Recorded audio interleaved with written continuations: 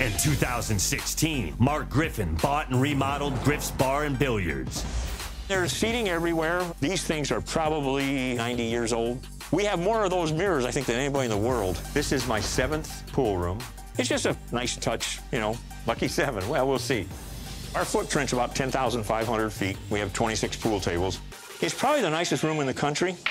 And while Mark focused on the billiard room, he needed someone to run the bar and kitchen.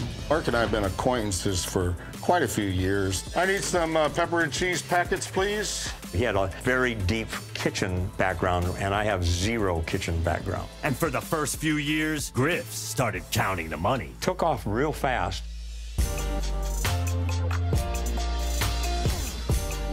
The first year and the second year, the third year picked up, the fourth year picked up 30%, 40%. The fifth year picked up 70%. But Griff's run was cut short when the global pandemic forced them to close their doors. We were closed 3 times, and the total days we were closed was 59. And to make matters worse, Mark had a major health scare as well. In 2015, I was fortunate enough to get a double lung transplant. And I had COVID. They air vac me from Las Vegas to Phoenix. I just about checked out at that hospital, you know. Once city restrictions were lifted, Griff's reopened. But with Mark largely absent as he recovered from COVID-19, Gary struggled to run Griff's alone.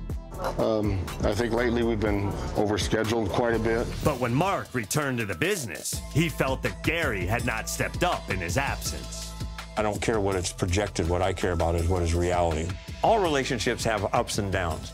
Sometimes we have a tendency to argue rather than discuss.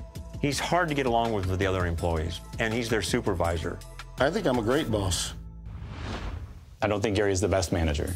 And Gary grew increasingly more disruptive as he felt more and more undervalued. I don't know. Somebody's doing something right. I agree. You know, but obviously it's somebody besides me.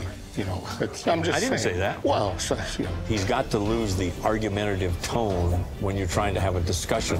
Now, with Mark and Gary unable to work together, Griff's is failing to recover from their pandemic losses and is in danger of closing down for good. We're pretty proud of what we've done for Griff's. 100%. And, you know, everything's at stake. So before Mark sinks any more money, he's agreed to pull back the doors, bust open the books, and make a call for help to Bar Rescue. Gary has the knowledge to do what he needs to do. Hi, this is Jon Taffer. Click here to subscribe to Paramount Network on YouTube for more Bar Rescue.